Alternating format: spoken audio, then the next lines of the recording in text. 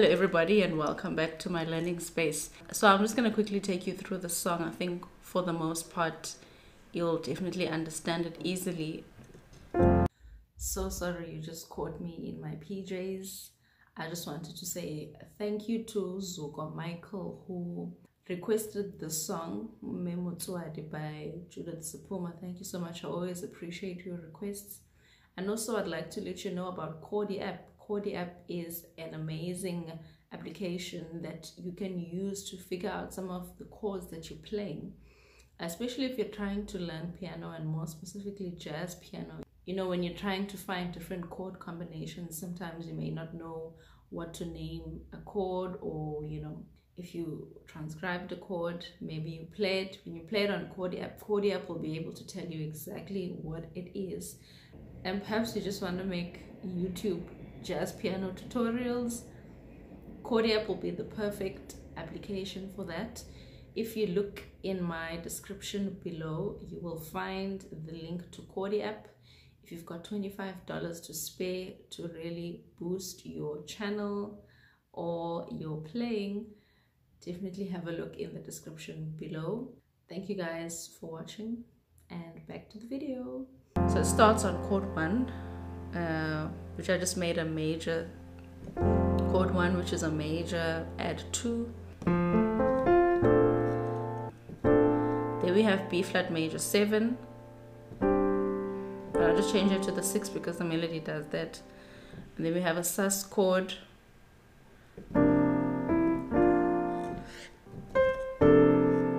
C sus 13. And here we have a chord 6 with the 9th. And I added a passing step here, which is the diminished to chord 6.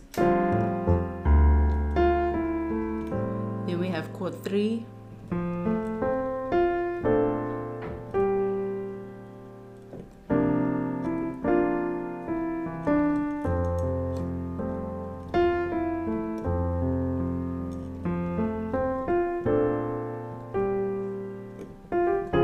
Here we have a D flat major 7, which goes to sus, to C7. Here I just want to quickly talk about this song. I know some people may analyze it a little differently, but I see it as it being a borrowed chord from F harmonic minor. So if I have, this is F harmonic minor chordally.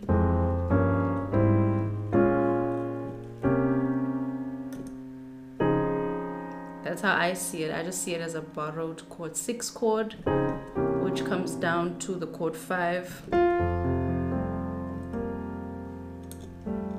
And here this is just a suspended 1.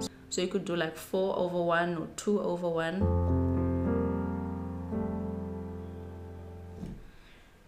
And then it goes into the A section.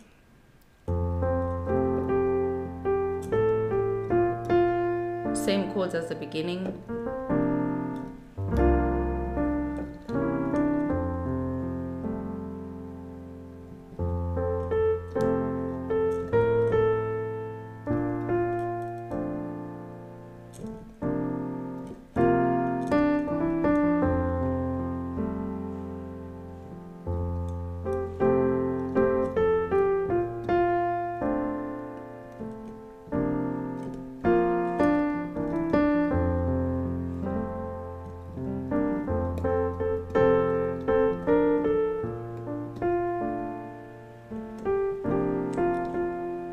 And then this is another added chord.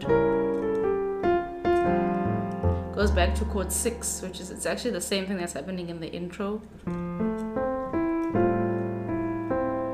This chord 3, you can make it an A minor 7, or, but because the melody is on F, it's probably chord 1 over 3 in the bass.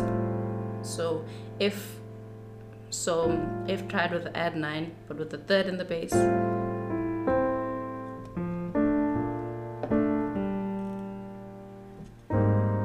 A flat major 7,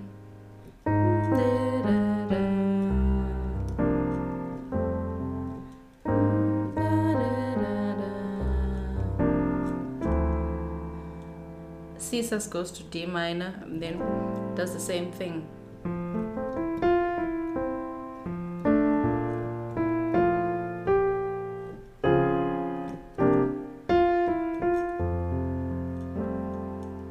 This A flat major 7 is a related chord to F major by virtue of them being a minor third apart. Chords with minor third, chords that are minor third apart have relationships. That's why A flat major works so well in this situation.